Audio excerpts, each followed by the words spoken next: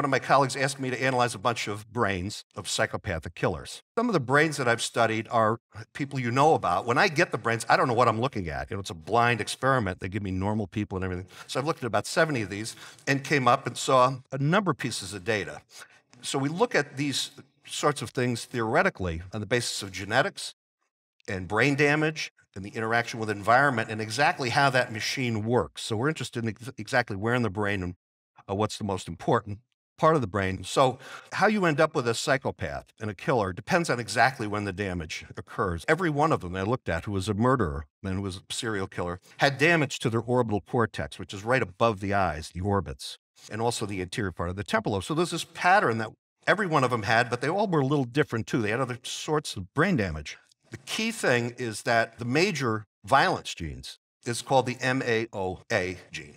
And there's a variant of this gene that is in the normal population. Some of you have this. And it's sex-linked. It's on the X chromosome. And so in this way, you can only get it from your mother. And in fact, this is probably why mostly men, boys, are psychopathic killers, are very aggressive. Because, the daughter can get one X from the father, one X from the mother. It's kind of diluted out.